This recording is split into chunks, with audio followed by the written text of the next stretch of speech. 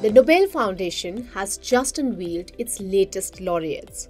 While scientists and literary scholars receive numerous accolades, the Nobel Prize stands out as the most prestigious. Recipients of the honor are catapulted into lifelong fame and their lives undergo a profound transformation. They find themselves universally recognized, revered in various spheres of the society, spanning science, culture, and politics. However, an interesting phenomenon among Nobel Prize winners is occasionally they succumb to phases of excessive self-assuredness that drive them to think and behave in remarkably irrational ways. In private quarters, it is called Nobel disease or Nobelitis.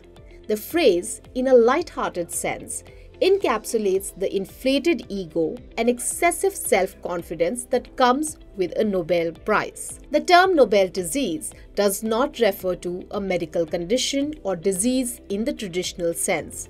Instead, it is an informal term that is used to describe a trend among Nobel laureates who are sometimes found making eccentric or unconventional statements or engaging in unusual behavior in public. There is no evidence that Nobel Prize winners are more prone to critical thinking errors than other scientists. But this phenomenon suggests that being an authority in one field does not necessarily make one an authority in another.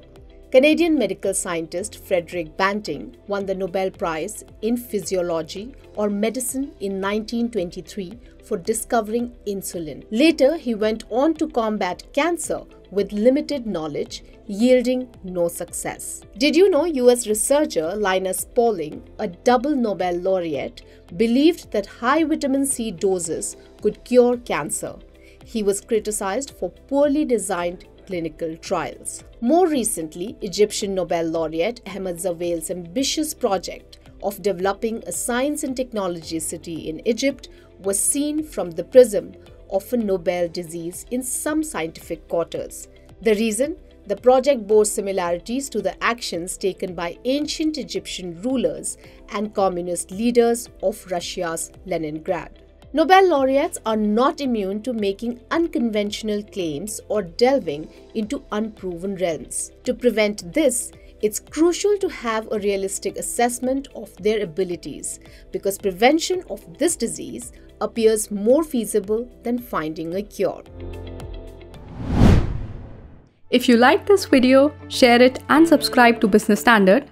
For more news, views and insights, log on to www.business-standard.com. Do also follow us on YouTube, Twitter, Facebook, Instagram, Telegram and LinkedIn. He's moving from employee to employer. Business Standard.